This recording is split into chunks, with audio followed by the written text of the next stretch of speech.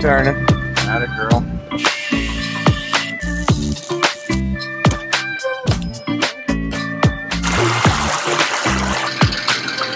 I mashed my fingers off.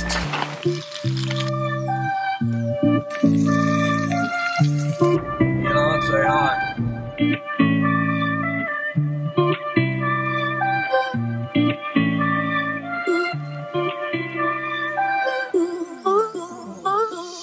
Silverton's town motto is, "The mining town that never quit." This seems appropriate for a town that includes more than 15,000 surrounding mines.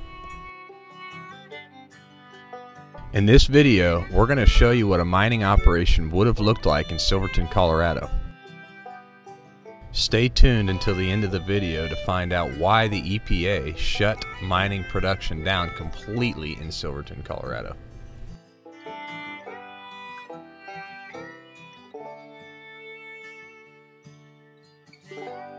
Good morning, everyone.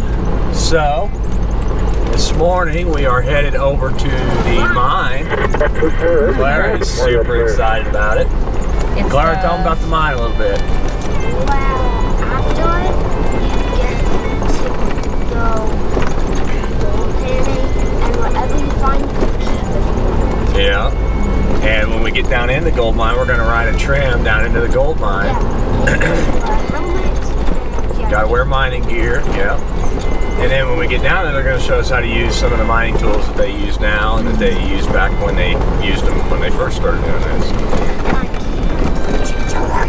Claire's been really excited about it ever since we got to Silverton. So this is out past Silverton. You drive right on through Silverton. You stay on the county road like you're going towards Engineer Pass or Cinnamon Mountain Pass. And then and you just follow the blue mine tour signs. Old 100 gold mine tour. Old 100 gold mine tour. That's right. So the tour is about an hour long. I think it was $28 for adults and $14 for kids. If you don't mind, hit the thumbs up button. Subscribe to our channel. Comment if you want. Maybe tell us a fun mine fact that you know. I don't actually know how to hit those buttons. I don't know how to hit any of those buttons. That's good. You stay off YouTube. Right, damn. We'll see you soon.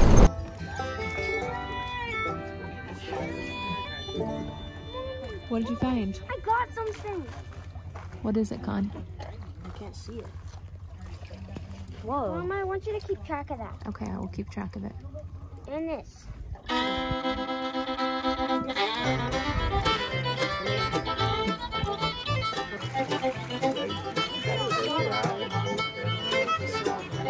me see it. You can't see it? No.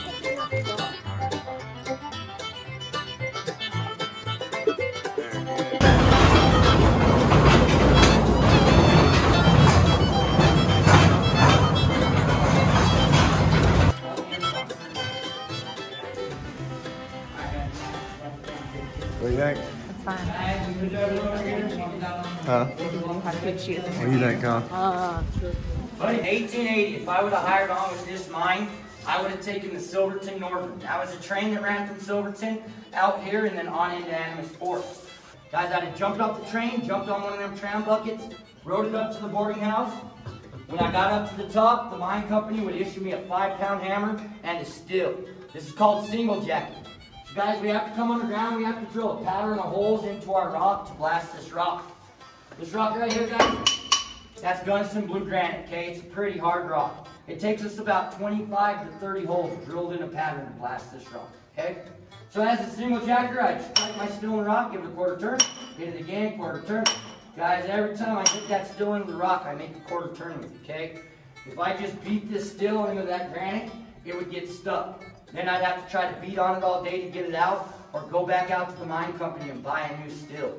So guys, I was told these men were paid $1 a day for their 12-hour shift up there, and this steel right here was $3, okay? Okay guys, if you had a brother, a cousin, somebody you truly, truly trusted, you and him could hire on as a team, okay? This is called double jacking. So one man swings an 8 to 10 pound hammer, while the other man, he's called the shaker. Every time my partner strikes that steel, I give him a quarter turn, okay? When he's tired, I jump back there, I start swinging.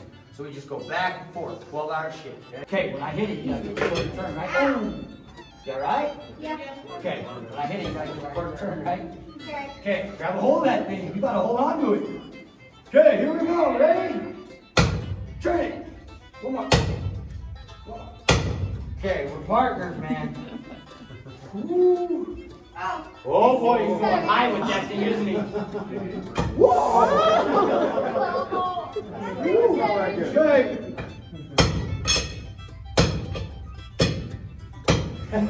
Okay guys, 1904 we moved into this. This is a liner drill.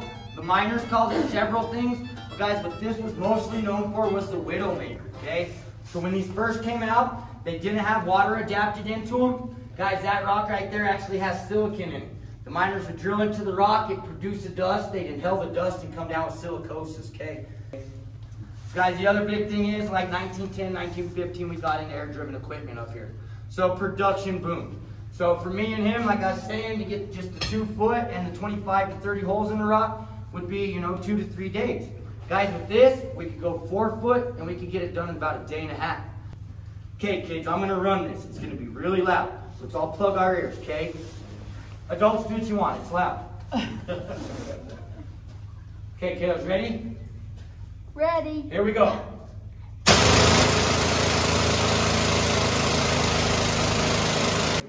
So guys, as you see, I can pick it up by myself. So guys, I would set up right here. I'd start drilling my roll of holes. My partner sets up in the middle of the drift. He starts drilling his roll of holes, and we both just shift that way, okay? So we should have 2 drills running in here at all times.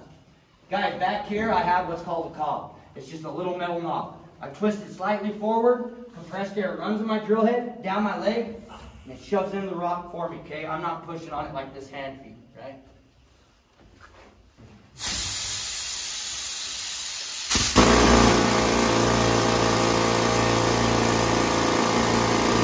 Down to it, so every level had a bell with rope connection, okay?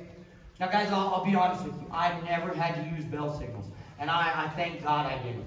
My grandfather told me back in the day, you didn't want to be the hoistman. You were usually the man that killed somebody, okay? And guys, it really wasn't your fault. So if you're picking up men up on that 3rd level, as they're getting into the cage, sometimes they'd kick rock down the raise. It would bounce down the raise a little ways and then hit the rope. Ding the bell on the hoistman. He'd think it's time to take off while guys were still getting in, and he'd crush them up through there, okay? It was a horrible way of communication. Thank God by the time I started mining, we had walkie-talkies and repeaters to communicate.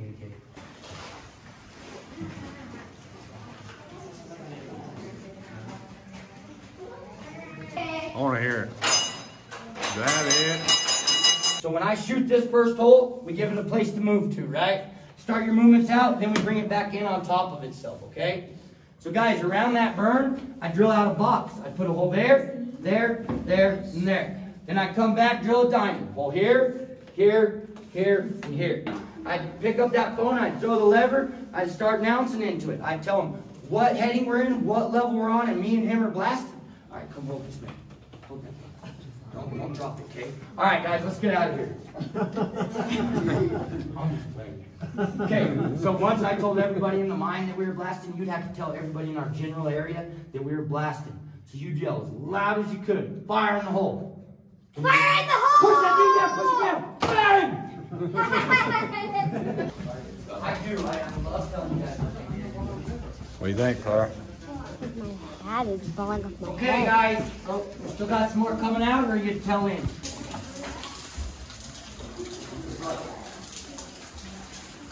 Look at all the water running through here, Clara. Okay, guys, so this is the slusher. This would be 50 feet above us, right? You guys, where that shiv block's mounted into that I-beam, it wouldn't be mounted into an I-beam. It'd be into the rock face. We'd have a big old heaping pile of rocks sloped up back towards me, right?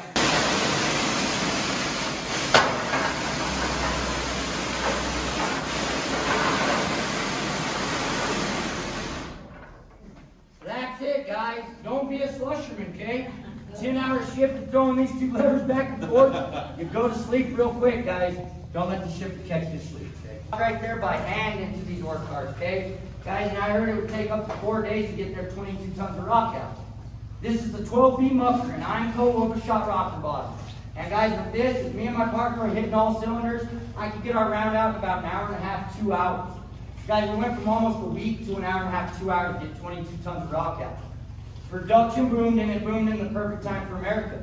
These came out in the late 20s, guys. We had enough time before World War II to put these in a lot of mines around the United States. Guys, this is our battleship building. It's a big part of us as Americans, okay? But kiddos, this one's the loudest. Definitely plug your ears.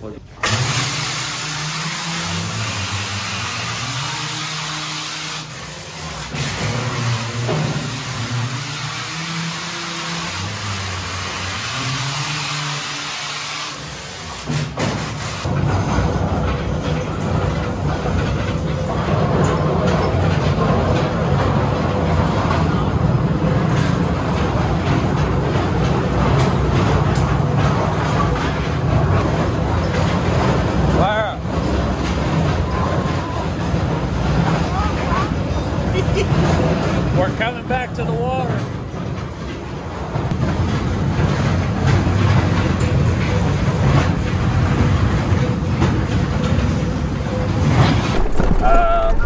Can't say enough good things about it. It's really cool. The tour guide was really good. Yeah. And made it fun for the kids, and I learned a lot. I mean, I didn't know. They go through the equipment of how they started doing mining, to what they upgraded from there, and then now to what they use in modern day, which really hasn't changed much other than everything is air operated now. Colin, Claire, what'd you guys think? It was awesome. It was awesome. It was awesome. What was the most awesome about the whole thing? I think it was the part where I got this gold pan. Yeah, so they had a sluice box set up outside the mine, and a bunch of runoff that they let you sift through. Clara found a bunch of stuff, and so did Colin. And it's cool that it's included, because I feel like usually they try to upcharge you for that stuff. My favorite part was riding the cart, mining cart. Yeah, I like that too.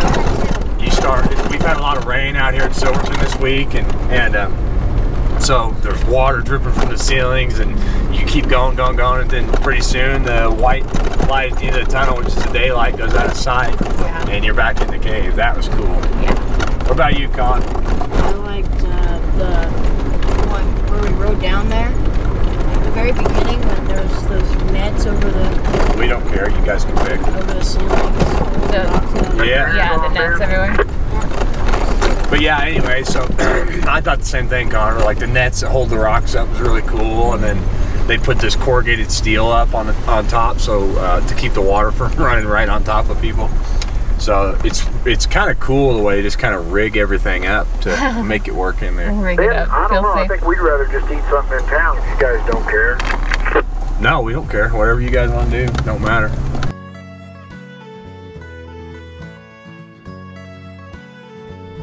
By the mid-1980s, lower gold prices and global competition led to bankruptcy for many Silverton mines. In 1991, the Sunnyside mine shut down, and Silverton lost its last active mine. In 2015, disaster struck. EPA workers on the Gold King mine accidentally released 3 million gallons of contaminated water into the Animas River, turning it mustard yellow. Silverton requested EPA's Superfund site designation to clean up the abandoned mines in the area.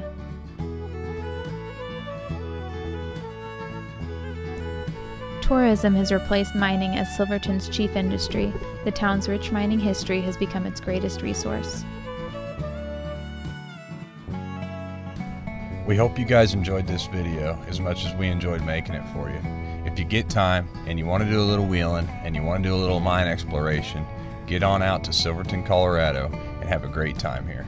There's good riding, but you must be careful. The mountain passes are very dangerous. And if you're just brave enough to get to the top of some of these mountain passes, you'll see some of the most beautiful mines that you've ever seen. Also, you get to see a little piece of history, because not many people that get up to the mountain passes in these mines haul things off. So you find a lot of things back from the late 1800s and the early 1900s. If you don't mind, hit the like button and drop us a comment. Tell us your thoughts. Thanks again. We hope you will subscribe to our channel, and we'll see you on the trail.